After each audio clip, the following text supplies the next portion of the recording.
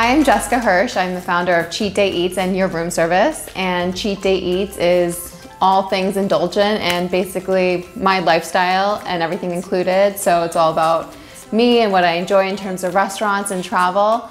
I was a high school math teacher in the South Bronx and I absolutely loved my job. I never imagined doing anything else. And Instagram came about and I realized there was an entire community of people who were just as obsessed with food as I was. So I was super excited when I started getting into it, and I would be posting all the food I love, and my account just picked up a lot of traction. I picked up a Sony a6000, and with that came, opportunities for people to want to work with Cheat Day Eats and me, and I never thought that there would be a job like the one I have today that I love this much. So I knew that that was something that I'm gonna take a chance on it and follow my passion, and I'm really excited that I did.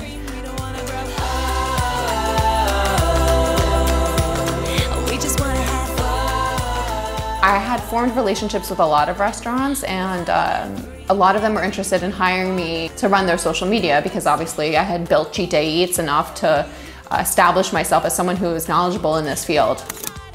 And since in restaurants in New York City, there's thousands. So how do you, stick out? And honestly, social media can be one of those things that literally separates you from the rest.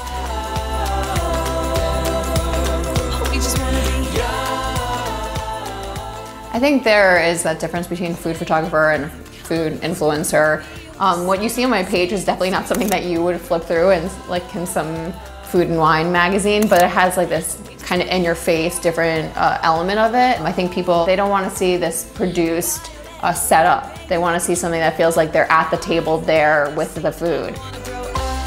The number one question is, do I eat everything that I post? And the answer is yes. Now that being said, if I have an entire pie in front of me, I did not eat that entire pie.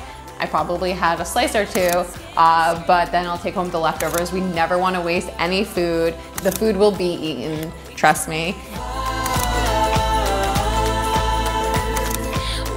So I work with Brian, who is my partner, manager, agent, fiance, and I literally don't know what I would do without him because he's my #1 supporter, and I don't know what I would do without him. So I feel like I'm gonna cry.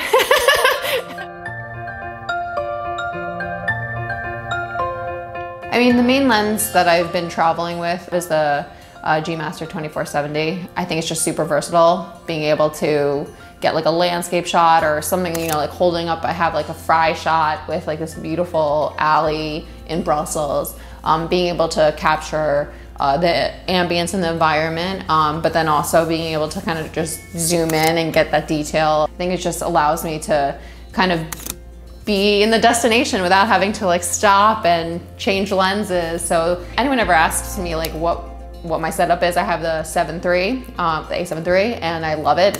I really have noticed an improvement in terms of like the color and the battery. Perfect for me, as in terms of like all day I could shoot up with it.